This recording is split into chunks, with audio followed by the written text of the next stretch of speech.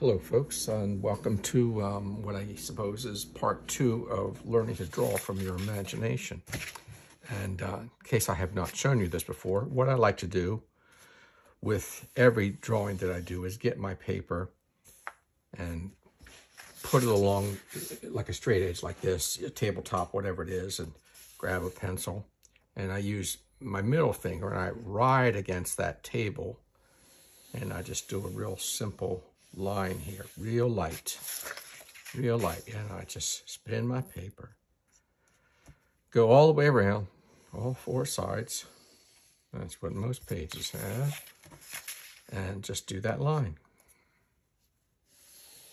Again, riding with my fingers on the side of the tabletop, which is, in this case, is just a handy canvas I had laying nearby, and make those lines.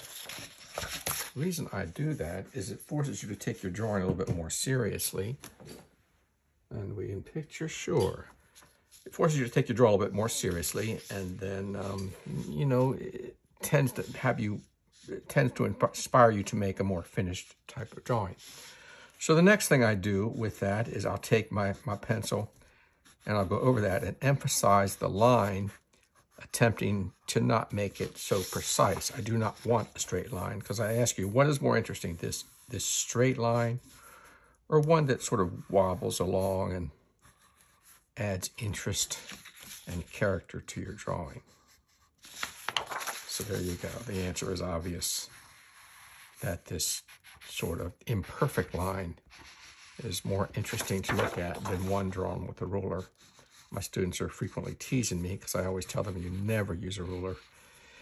And again, when I say never or always, you have to kind of grade on a curve, you know, because it's not always true. All right, up ahead there, I just used it. So I think the best way to do this is maybe just leave it like that, even though I've got, you know, these margins out here that they don't have anything in them. At least I want to show the whole drawing this way. So we'll put a pencil there. There you go. Put a marker there to make it that side more interesting. Over here, I've got a bunch of colored pencils. So what I'm going to do is today, let's see, I got 3 recent sketches here. I think I did this one about a week ago. Also, this one about a week ago. You saw both of these in Learning to Draw from Your Imagination, Part 1. And then I just did this one a couple of hours ago. So I'm going to kind of combine all 3. And once again, these are all things that I've just sat down in the middle of class and made up as I go. So I want to encourage you, obviously, to draw from your imagination, because you make better paintings. Obviously, if you're drawing a person or a specific place, or, you know, an iris or something, you probably want to use some kind of reference material. But when I do landscapes, I tend to just want to just sit there and let it flow. So the first thing I usually do is take a gray pencil or tan or something that's not really going to show up. It'll kind of disappear in the drawing. And you know, in this case, I'm saying draw from your imagination, but I'm looking at a drawing. You know, I'm not going to copy it, but this is a drawing, as I said before, that just sort of out of my mind. So I'm going to put all of those aside. I'm going to rely on my instincts, and I'm just going to make what I'll call a continuous line drawing, representing some trees or areas or sky or ground or whatever, and just, you know, just kind of block something out like that. Maybe a few clouds. You know, I hope this is showing up. It's showing up all right. Pretty pale. So I'm going to emphasize that a little bit. It'll disappear anyway. So I use this little wiggly line as I go. You can see. All right, and I left a little clearing here for a little bit of interest. Perhaps I'm going to put, maybe this will be a winter scene. So I'm going to try to put a tree in here like that, and perhaps one about a third of the way in here like this. It's not too big. I'll do some of these arching things because these are going to be like an old oak tree or something. Put a few limbs in, something like that, you know, and then have a little bit of a ponder whether it's where you want to go with it or not. I think I'm going to do a little bit of up front brush here, maybe left and right. And these tricks, these little darkening the corners here and here, and maybe even darkening the sky up here when you're done later, are little tricks that they focus the viewer's interest towards the center of the painting. All right, so what am I gonna do now? As usual, I don't know because I don't have anything in mind yet, so I'm just gonna grab a little bit of a brown pencil, and I'm using Derwent colored pencils, or Derwent watercolor pencil. Maybe I'm in the camera lens, I don't know, in the field of view.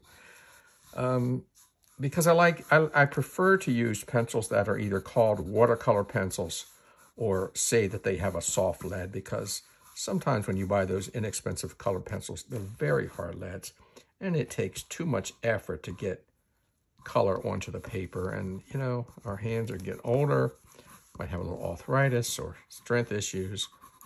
And so I like a pencil that's gonna give me something, that's gonna leave something behind in the paper when I'm working it. All right, so I've got some kind of a idea.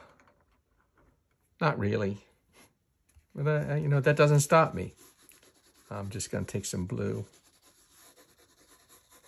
The idea is not to sit and think, oh, what do I do now? And what do I do now? And what do I do next? And oh my goodness, oh, I just don't know what's going on. Of course you don't know what's going on. You're drawing from your imagination. Just let instinct take over.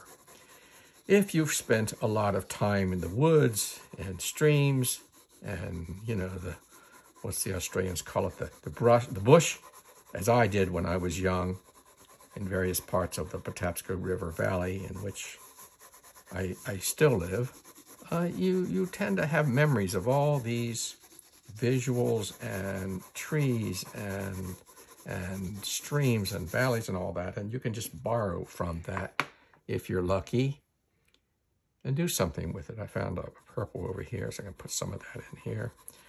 All I'm doing right now is I am using color, but I'm trying to establish some values, things in the distance. Even though, you know, these trees might be a little further away, you know, some of them are going to show trunks. Make it a little stronger here. You know, in the lower part where, you know, when the trees are closer to the ground, you know, the leaves fall away because they're not getting as much light. So that's how I do that. And I might as well put a few strong ones in here for this bushy parts in the foreground. While I've got the purple, I can darken up that trunk.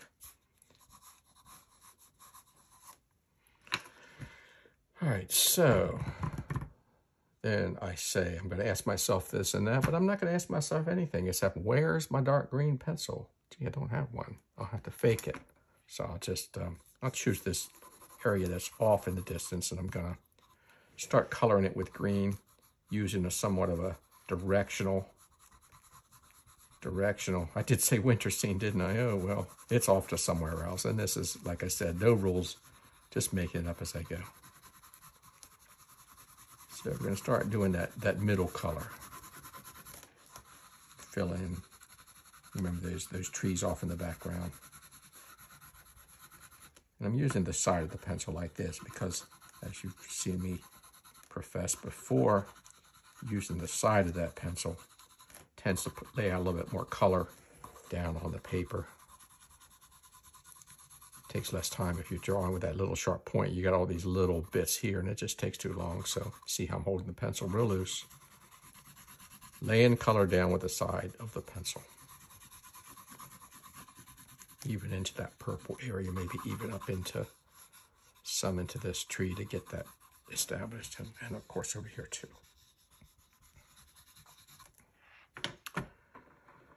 Now let's go in with some blue. You see, I'm going to, again, blue being a color that, in this case, it gives a little bit of atmospheric distance to these trees off in the distance. makes the color recede a little bit because that yellow green is very strong. And since I couldn't find my dark green, I guess I'll wander off looking for it later. That'll be dead time in the camera. You'll just have to amuse yourself and talk amongst yourself and tell jokes until I get back. All right, so something like that. I'm going to focus on this tree now. And as I said before about this one, well, I'll focus on this one. See, I just changed my mind. And I'm going to go back and forth with this sort of meandering zigzag line representing the way that leaves kind of cascade from the main trunk and branches. And you get that directional energy. See how quickly I can establish the concept of a large tree up front here. And of course, at the bottom, you have less and less leaves, but you know, put them in there. Just keep doing it. And this is where, you know, I'm always saying, you know, you're drawing your eye, you're looking at the drawing with your eyes. Eyes are sending the image to your brain. Brain is processing what it sees, and your brain is telling your hand what to do next. It's an amazing process. You have to become aware of it, know about it, you know, and you see it makes sense. You get that feedback about what you're doing, and you act accordingly. All right, so I'm going to color this area in too. I don't know how long this is going to take, folks. I'm hurrying. I know you all got dinner or, you know, pizza or something going on you got to get to. So just, you know, hang in there. And while I got this color out, well, not blue, while I got this bright green out, I'm going to put some stuff, some color in down here. And I'm not really paying attention to my direction. I'm just trying to fill in. See how I did that? Yeah, very simple.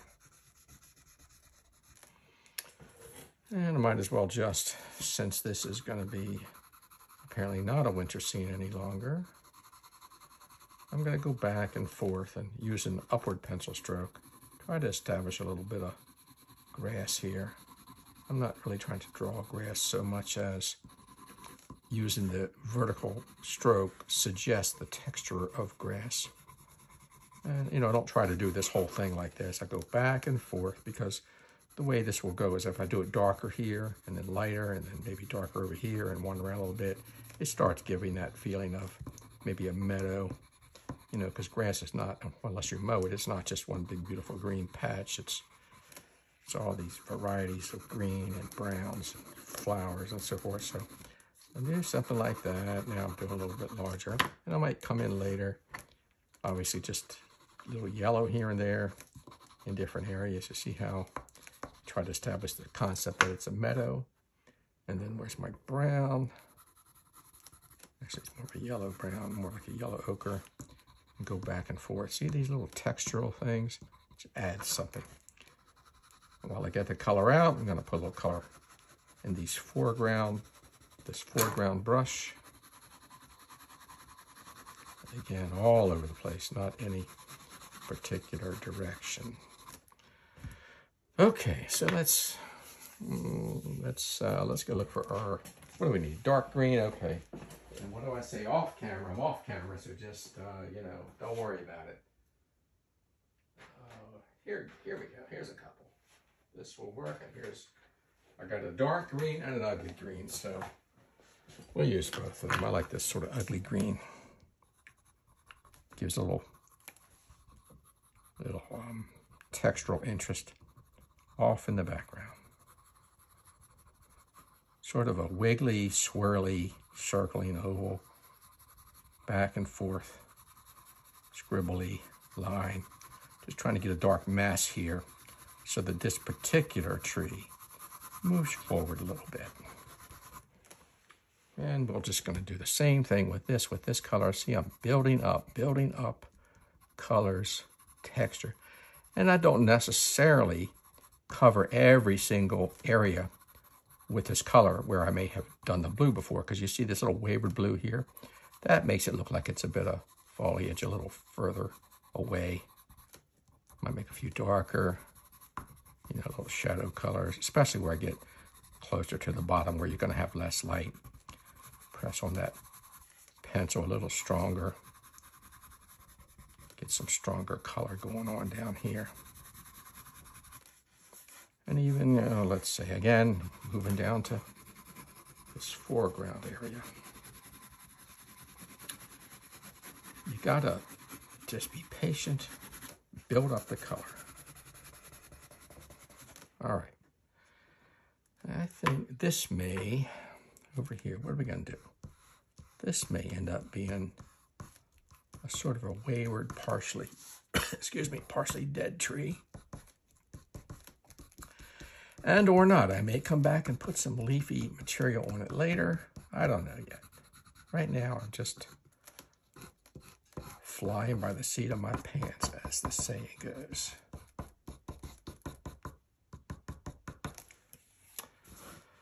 Okay, so let's see. Do we have some pink? Sure, we got pink.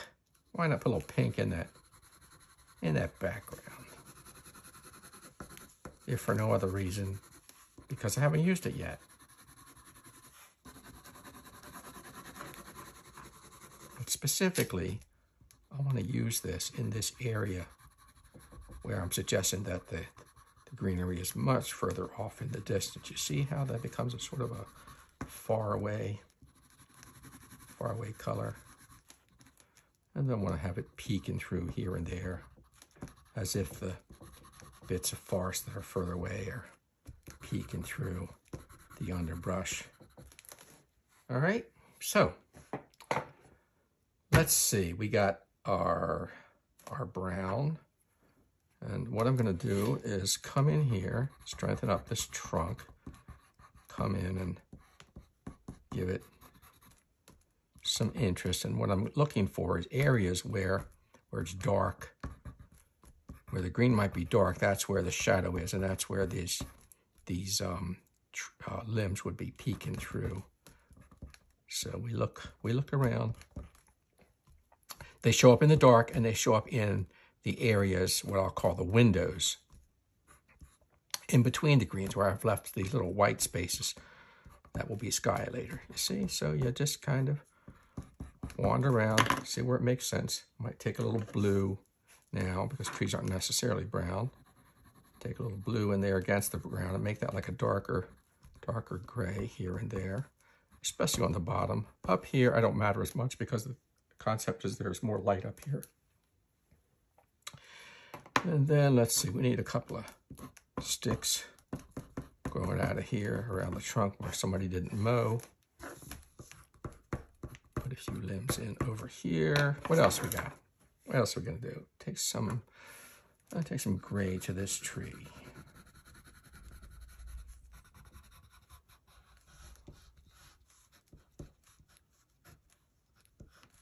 Trying to make it more interesting. Give it lots more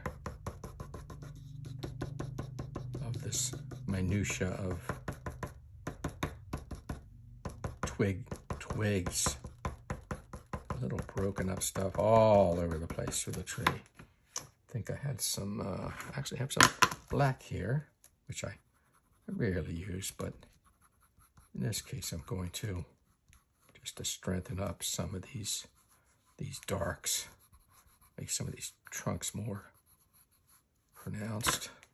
Could even come here with some blue if you wanted a few that look like they're a little further away. All right, what haven't we used? We haven't used orange, and we haven't used that blue. Well, we might have used that blue. We have not used yellow much. We got pink. These are going to be our sky colors. I'm just organizing my colors. And let's see, what do I need to do? I need to make this area more believable, and I'm kind of changing the shape a little bit. I'm going to draw some of these little windows where I plan to have the sky peek through, and I'm going to put some blue down here to make these look like their forest is a little closer, but you know, not as close as this. I want it to recede. I want it to kind of go off in the distance, disappear into the foreground here, and back here where it's behind that tree. Do some of that zigzag, spiraling oval, squiggly line to give it some textural element. Also over here, treating this area like it's further away. Okay, where does that leave us? It leaves us needing to make the foreground a little darker. So I'm just going to use this, what I call this ugly green color, which is called olive green. And I'm just going to use that like a darkening agent all across with that vertical zigzag line. And I'm going to come back, put some wayward whatevers.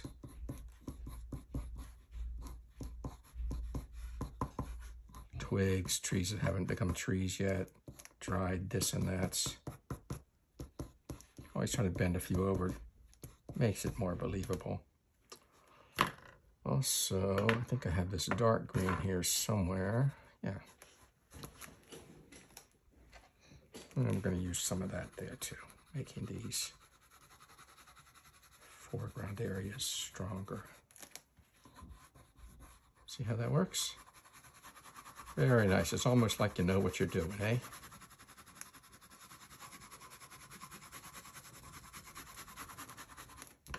All right, so we're getting there. And at this point, I might actually pause, think.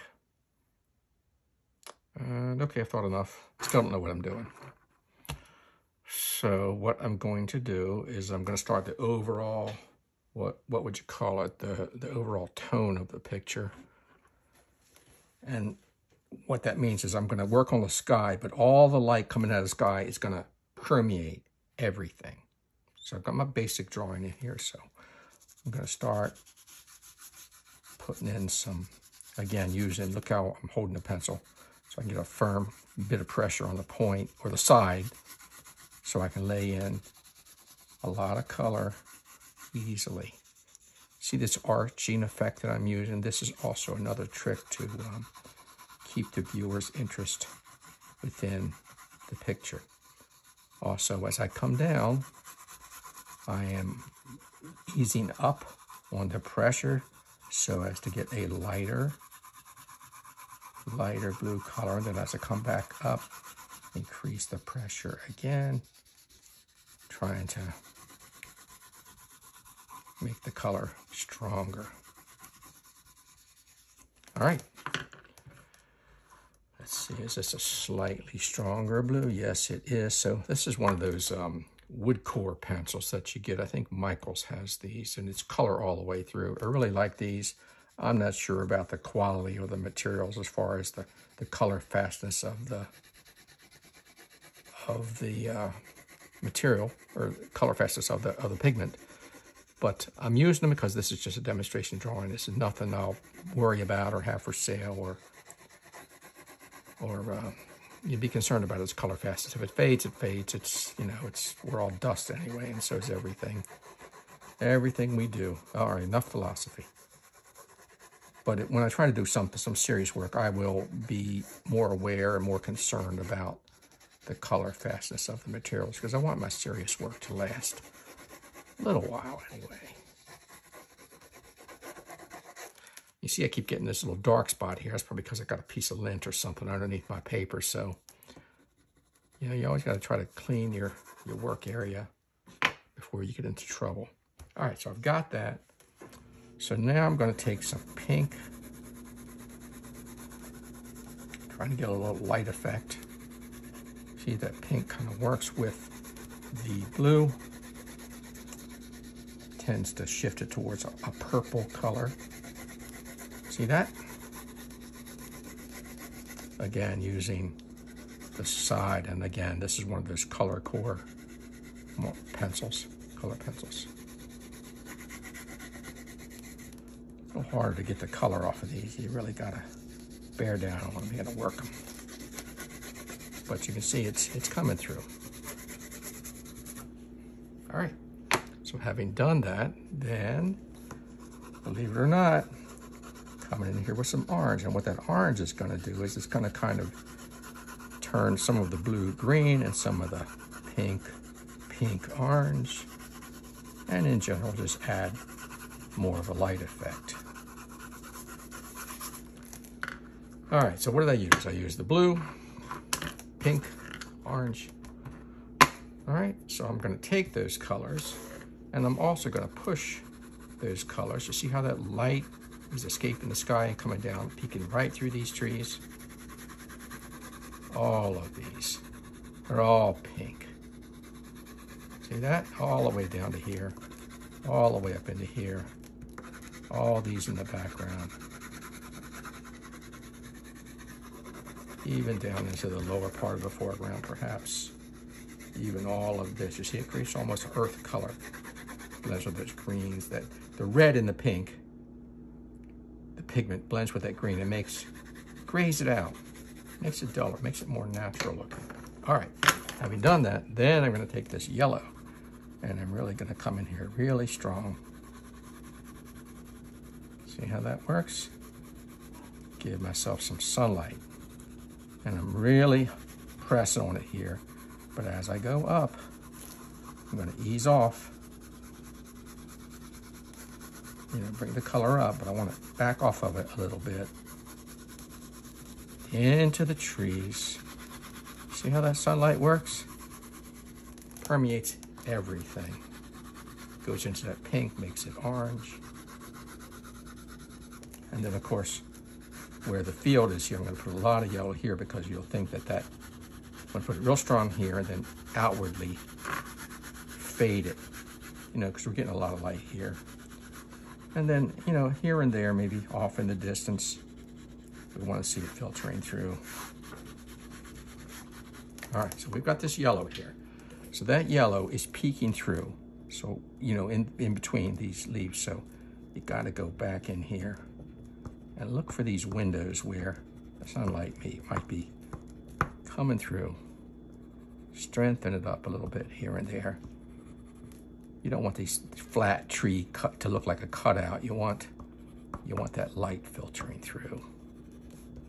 Remember, I had those little openings before, and so forth. So, all right. So now I realize that it's still a very light picture.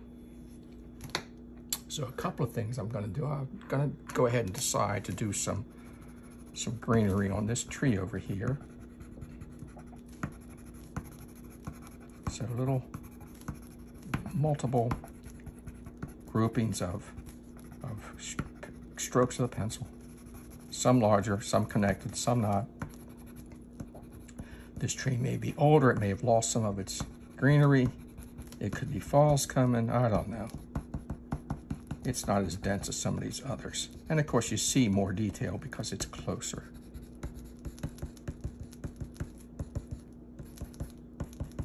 So, and I might do an overall scribble because some of the greenery is not as visible. It's like maybe off in the background a little bit. Might even take a little blue, strengthen up some of these ones on the dark side away from the sunlight, where the light would not be coming through. All right. And then what? And then I look at this and I think, wow, this really could be stronger. This colors could be stronger. So I'm just gonna get in there, work on that background a little bit. See how that works? And again, even with this color, with these trees off in the background here, I'll do those first. But you're gonna have some of that color peeking through windows in this tree that's a little closer up. So after you do that, you wanna come in here and do that little window thing again. Suggest all of these. All right, what else can we do? I think, I don't have any red. Let's get some red. That'll be absolutely ridiculous. So that's exactly why we should do it. I've got a couple of reds here. And that'll do us. So what is this color here? It's not red. Well, what is that? It's terracotta. Oh, it is terracotta. And this one's called Crimson Lake. That must be it. So I think I'll come in here with a little red. Get that sort of dark sky at the end of the day. You know how that sun, once it gets going down there, leaves a little red. So I'm bringing that up here a little bit. It's like the pink, only it's, you know, darker. Here and there.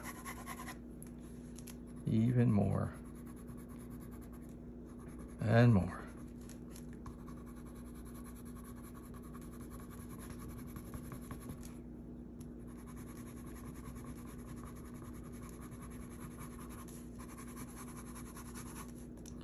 And where I've done that, I got to go back here where I had these yellows and tuck in that red color, because you know it's peeking through everywhere. Even here, look. Remember where I said we had to have this color peeking through? Well, now it's red. And in that mountain, now it's red. And over here, and then again on the bottom, might do some of that. All right. So let's say there's a sun. All right. And what happens frequently with the sun at this stage is it might partially disappear. Although it looks like increasingly I'm doing the whole darn thing. This pencil is screwy. So, you know, you just kind of continue. I had to introduce red, didn't I? Oh, yeah. Trying to get that color. Tone that down a little bit. Nope, not with that. With yellow. There we go. Tend to make it disappear a little bit. See how strong I'm using this color now? And I'm going to continue. Again, remember how I keep saying that light permeates everything. So it comes into these trees. See how that color works? And in here. And I think since I've added red, I need to make some of my meadow here have some orange color in it. So, in fact, I'm going to darken up left and right, like that, and lower a lot. See how I make that disappear as I go up. Light here, darker, heavier as it comes down. Even into all this brushwork down here. And that formerly pink mountain range or group of trees in the distance is no longer pink, it's now the orange. Although I think that's too much, so I'm going to go back with the blue. So you can just keep changing things. Adding the blue makes it a little bit greener. And then I'm gonna, let's see, where's my dark green? I think, is that it? Yes, it is. I'm gonna come back and darken up the value of some of these middle area trees.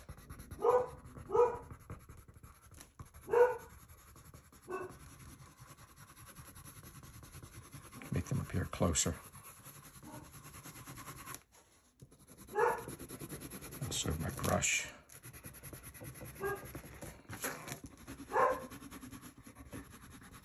Dog barking in the distance must mean it's time for her dinner.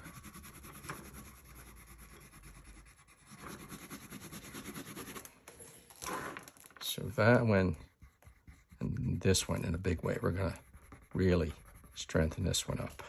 We want some contrast. We don't want everything to be that pale middle value.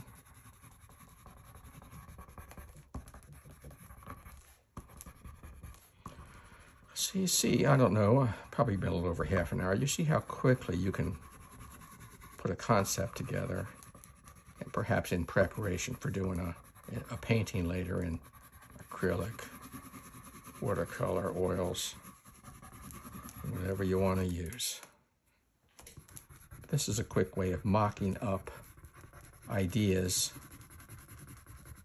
testing to see if you like the composition you had in mind, etc. Still darkening here and there and trying to make things disappear a little bit left and right. So let's see, didn't we have a purple here somewhere? Yes, Imperial Purple. All right, so we're going to use that to try to push some of these trees into the darkness.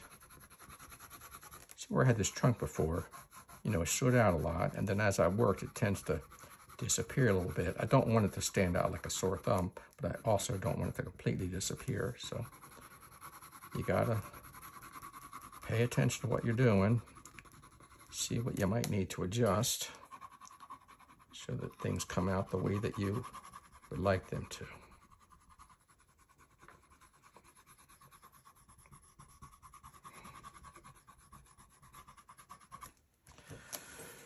All right, that's more or less getting there. Let's see, I might strengthen up these bits down here, these branches. And then I might also come in with dark green and do some looser leaf work here. Build up that texture, build up that interest, darken everything down here. So I'm using kind of individual, very heavy, I was going to say brush strokes. I'm so used to working with a brush. Heavy pencil strokes, you see? Directional, I'm pulling some of these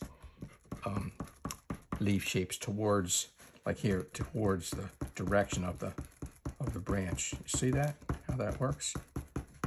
Where I just scribbled it in before, but now I do these detailing, and now it tends to make sense. Also, in a forest, any forest, you're probably going to have this low-lying evergreen like this. So you can put them here and there and have them come into the foreground even a little bit. Little zigzags, little nothings here and there. You know, any time you can do just a little bit of something, give it a little contrast, a little textural interest. Maybe some brush around this base of this tree, because once again, this doesn't get mowed.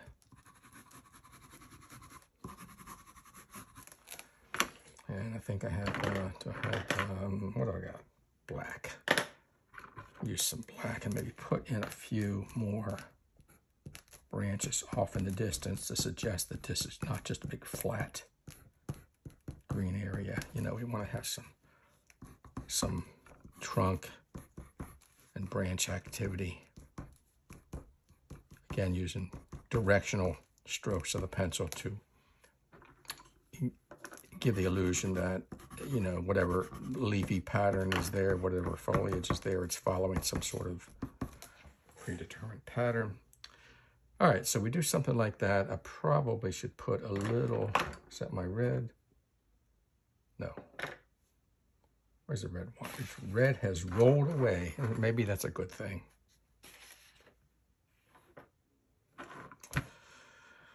All right, so I use orange, close enough. I just want to strengthen up where the light is coming in down here from the sunlight.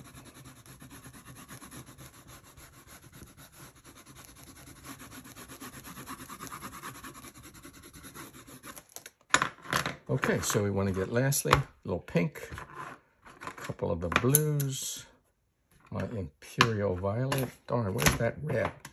I need that red. Maybe not so much as I think.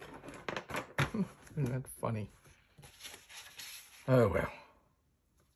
I'm going to put in just a few suggestions of clouds off in the distance. Again, using a scribbly, scribbly shape.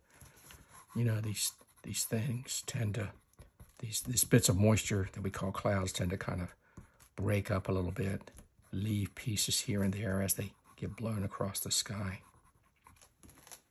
Another thing I like to do, again, you know, I color the sky like this with an arch, but I tend to do some clouds like this because I think that this is more like the way I see things in perspective when looking at the sky.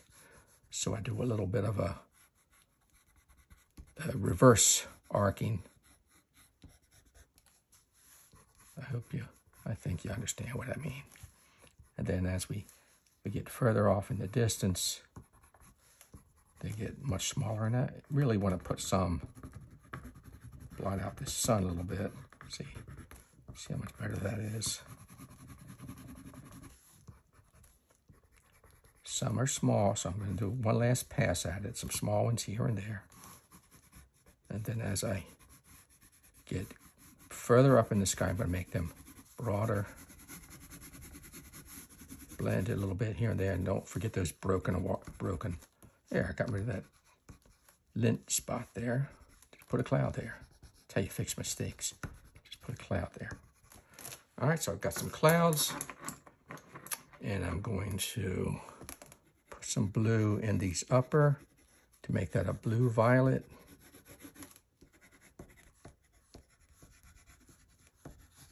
Hit all of those with that. And then I guess the last thing I'm going to do, unless I come up with some other plan, is hit the bottoms of these with that orange. I know people love to paint sunsets. I'll tell you, it is nearly impossible to capture a sunset. I find that I have more luck just drawing it or painting it without looking at the sky. You know, you get too involved in it. The colors are moving, the clouds are moving, everything is changing. It's all just too much and it's overwhelming. But you can kind of fake it like that by just doing it at home, painting from your, or drawing from your memory, your imagination. See how that works? You have to be careful with too much yellow, because with that blue, blending with the blue, it might make them look a little bit on the green side. So I guess lastly, I'm still going to come in with pink because I can't find my red. And it's probably just as well because it's a terrible color. Too aggressive. It's everything you put it on tends to want to come forward like it did with this sunlight or the sphere itself. So I'll suppress some of these with a little bit of pink, which is going to push any of that area where it tended to shift towards the green. It's going to shift it back towards purple. All right, so I'm going to let that go. Hopefully you've learned something from this process.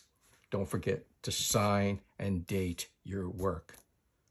Also, maybe at the end with this, I might look at an overall color like the dark green that I used, if I can find it, if it hasn't joined the red. There we go.